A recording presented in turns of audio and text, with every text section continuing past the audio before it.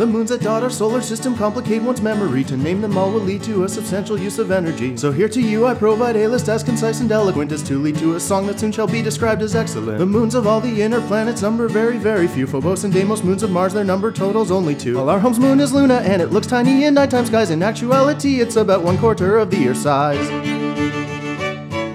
For Jupiter and Saturn, this will surely take up all my time. It's bad enough that many of the names do not have proper rhymes. In fact, it might be possible that as I sing this drawn-out song, discoveries of brand new moons are quite certain to come along. Around Jupiter, there's Adastrea, Aetni, and Calliope, Elara, Harpa-like, and even larger moons like Ganymede. Thermistotheon, Thebe, and Thalcinoe, and Pasiphae, then back to some more recent ones like Corae and Caliculae.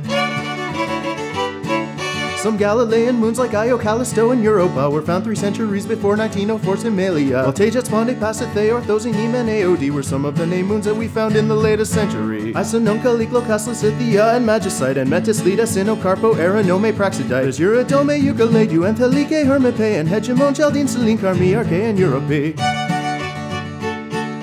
Autonoe, Anankeana, Maltea, Phoeniciae. The rest of Jupiter's moons have not been given good proper names. So for the last 14 I'll sing examples of the names I see. The format repeats up to S2003J23. Saturn's moon of Titan is larger than planet Mercury. At 5,000 kilometers it has substantial gravity. By dropping down a Procol regions looking for a mighty splat, we found proof of a water cycle consisting of liquid gas.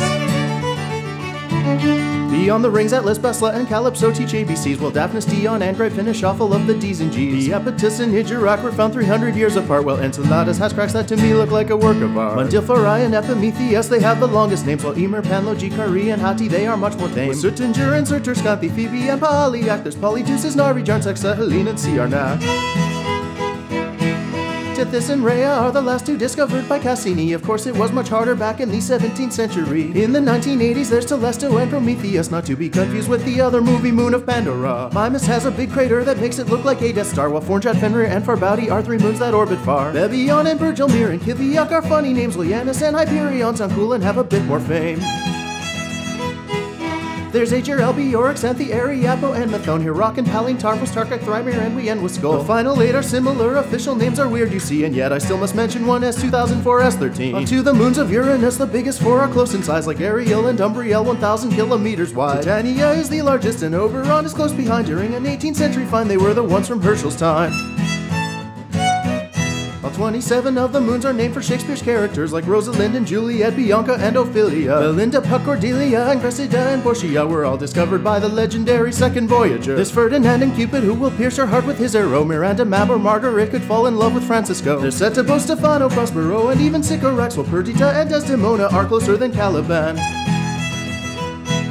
The last moon of Uranus is Trinculo, and it's very far, but further still is Neptune and its smallest moon, Lamedia. Samantha and Meso and Sao and Halimede are distant moons, mostly they were discovered at the end of 2002. Neptune has lesser known moons like Naiad, and Proteus, and Larissa, and Thalassa, Galatea, and Despina. Such fast flight through the moons of Neptune lead us to the largest one found in 1846, it's the well-known moon that's named Triton.